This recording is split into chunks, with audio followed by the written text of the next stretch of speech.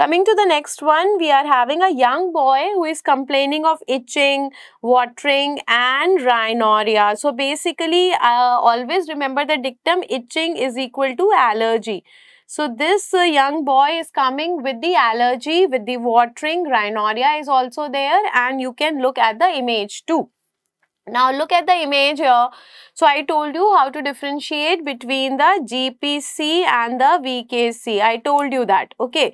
So you can see here we are having the diffuse enlargement. You are seeing the polygonal raised areas. You are also seeing the polygonal raised areas, and this is called as the cobblestone papillae. So here you are not having the giant papillae, you are not having the history of contact lenses or the sutures or the prosthetics, and you are also having the diffuse enlargement, this one. So we are sure that it is going towards the VKC. Along with this, I am having itching. Itching means allergy, and allergy is going along with the VKC, right? Therefore, answer to this question is definitely vernal keratoconjunctivitis. Now, though GPC is not given in the option, but even if GPC is given in the option, I have told you how to rule out that. Trachoma is definitely not there. Trachoma mein you are going to get the sago grain follicles. You are going to get the sago grain follicles. You are going to get the papillary hyperplasia. Bacterial conjunctivitis mein we will get the mucopurulent discharge. We are going to get the mucopurulent discharge. Therefore, it is not a case of bacterial conjunctivitis also. So, you are sure that the answer is vernal keratoconjunctivitis. Now, another important thing is look at the images. See, this is acute mucopurulent conjunctivitis that you are going to see in the bacterial conjunctivitis.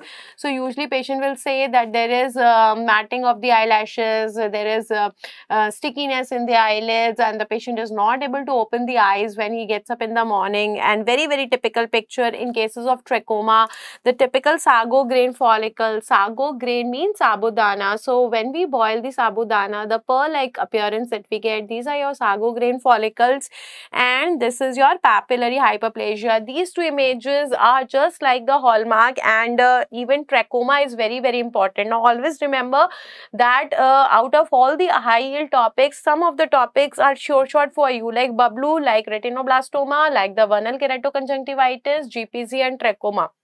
So these things are definitely going to be asked from you. So we can have the papillary hyperplasia as well as we have the sago grain follicles, and we are getting a mixed response in the trachoma. This is again very important. I have told you about the SAFE strategy also, right? So remember all these things.